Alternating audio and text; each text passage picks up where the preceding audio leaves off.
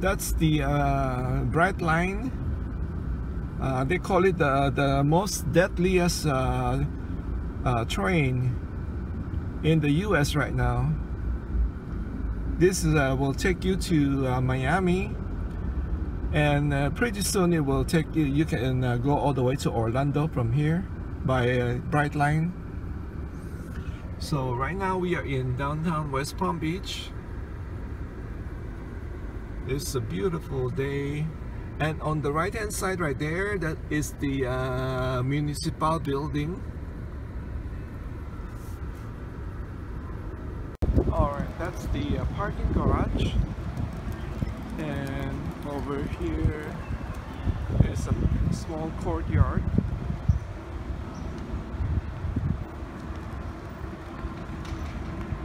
And this is the a public library. I'm just gonna go in there. I'm gonna go to the restroom.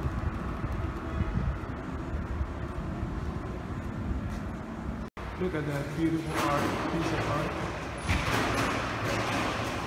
Another one right here. It's called Palm Beach Photographic Center.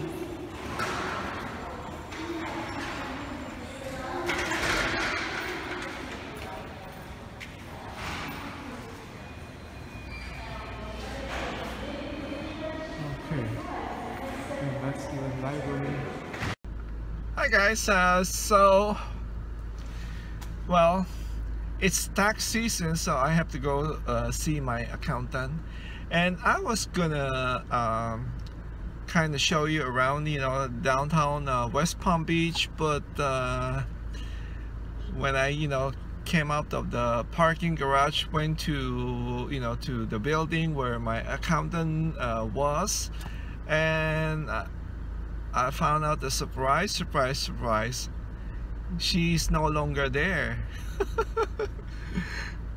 I was waiting downstairs, trying to ring the bell to to have them let me in, and no one is answering. So I said, what's going on? So I finally called the office and find out that they moved. So it kind of caught me off guard, and my blood pressure just went up. Why didn't you tell me that you moved? And then they were saying that it's on their like a letterhead, so but I said, I've been going there for 20 years. I don't pay attention to the letterhead, if the address changed or not. Anyway, that's all.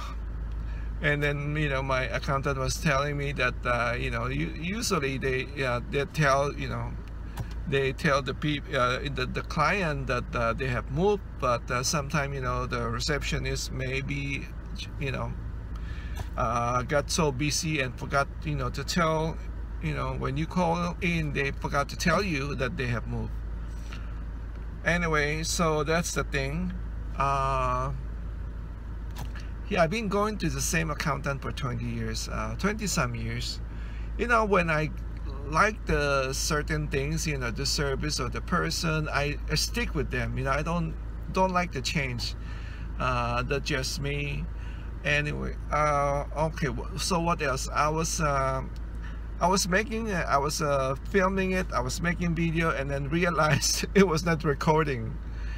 I was just saying that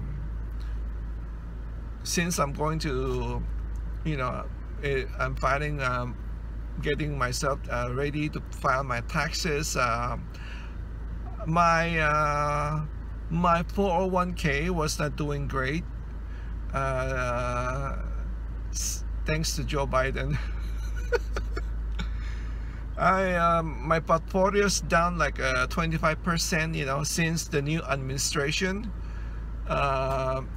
But hopefully, hopefully it will come back. But I kind of usually I'm not so worried, because I know I've been to a hard time, I've been to the worst crash, and it always come back. But this time it's a kind of different. Hopefully I'm wrong, because as we have spent so much money trying to help Ukraine. we're talking about billions of dollars. So I'm not an expert on, you know, finances, so I don't know. I'm just hearing people saying that it's going to be tough time ahead, but I'm trying to keep positive. Anyway, so now you know, I can tell my daughter that hey, you know what, we cannot have an early retirement, because 4 or 5 years ago, my daughter, you know, I have a smart daughter, you know, she have a double major. She have a major in finance and also in engineering. She was like advising me, say, hey Dad, you know, why don't you just take an early retirement, sell out everything, sell your house, sell your car, you know, and then just enjoy life with Mom, and, you know, go to the Philippines and retire early. It's so easy for, you know, maybe it's so easy for her to say, you know, since, you know, she's more like more American than me. You know, she was born here. It's a different way of thinking, and she's young. My thing is I'm always very, because I've been to hard time. You know, like my life, you know, I have been to good time, and then also hard time when I got almost like nothing. So that experience always scares me. It's always like, I always feel like I'm gonna need money, you know. And every time I watch like other blogger or expat, you know, they were talking about, you know what, you know, life is short, you know, try to enjoy it while you can, you know. And then some of them are retiring very early, like in their 50s, and they were just probably living off their savings. And just the thought of living on your savings is kind of very frightening to me. I don't know, you know, I just couldn't do it. You know, I gotta have my Social Security. Even with my Social Security, I'm still worried that it's not enough for me, you know. Even though I'm very disciplined, I don't go crazy in spending, you know. I live a simple life. So yeah, that's you know, that's my, you know, my daughter idea and my idea is not in sync, you know. She's more like she want me to take an early retirement. Don't wait for my Social Security. That's what she was saying to me. But what's your thought? I mean, my viewer, what's your thought? Should you do that? You know, should you just you know, enjoy life, and, you know, sell off everything and live off your savings? Are you able to do that? I mean, it's just not me, you know. I don't see myself doing that. What's your opinion? I'd like to hear from you. What's your opinion on that one? Now, going back to my accountant, I just found out that she was doing pretty great. I've been going there for 20 years. I did not know that she owned the building. Can you believe that?